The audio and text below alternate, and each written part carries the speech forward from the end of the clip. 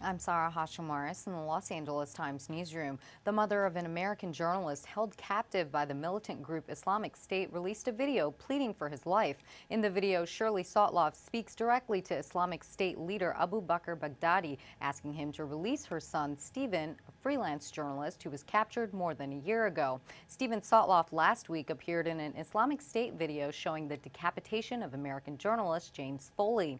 Authorities are trying to track down the militant in the video, who they say has a British accent. The militant warns that Sotloff's fate depends on what President Obama does next in Iraq. Stay with us for more on LATimes.com and at LATimesWorld on Twitter.